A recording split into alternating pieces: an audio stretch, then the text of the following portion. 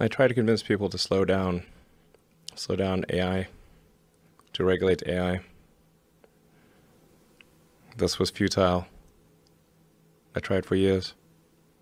This seems Nobody like a scene listened. in a movie Nobody where listened. the robots are going to fucking take over and you're freaking me out. Nobody listened. Nobody listened. No one. Are people more inclined to listen today? It seems like an issue that's brought up more often over the last few years than it was maybe 5-10 years ago. It seemed like science fiction. Maybe they will. So far, they haven't.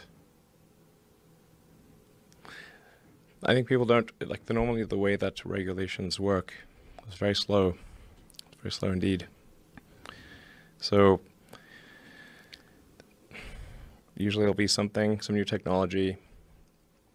It will cause damage or death. There will be an outcry. There will be an investigation. Years will pass. There will be some sort of insight committee. There will be rulemaking. Then there will be oversight, eventually regulations. This all takes many years. This is the normal course of things. If you look at, say, automotive regulations, how long did it take for seatbelts to be implemented, to be required?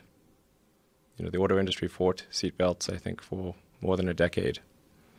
Successfully fought any regulations on seatbelts, even though the numbers were extremely obvious. If you had a seatbelt on, you would be far less likely to die or be seriously injured. It was unequivocal.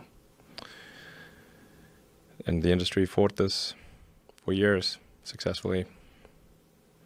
Eventually, after many, many people died, regulators insisted on seatbelts.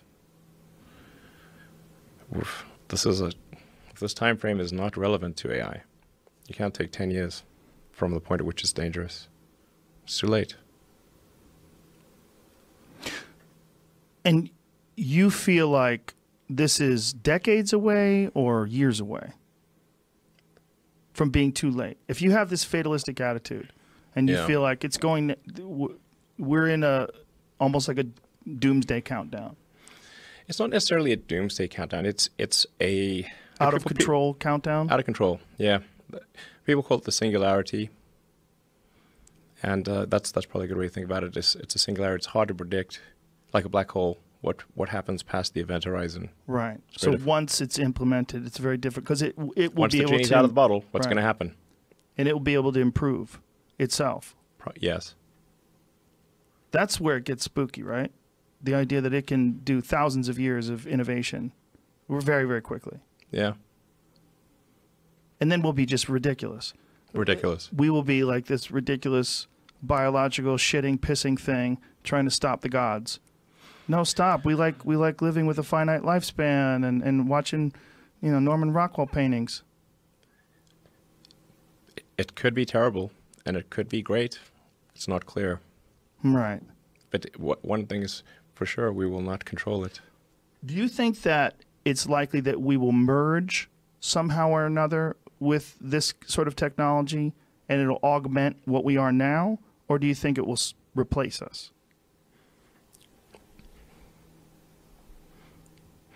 Well, that's the scenario. The merge scenario with AI is the one that seems like probably the best.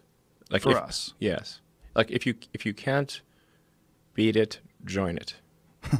That's yeah. So from a long-term existential standpoint, that's like the purpose of Neuralink, is to create a high bandwidth interface to the brain such that we can be symbiotic with AI. Because we have a bandwidth problem. You just can't communicate through your fingers. It's too slow.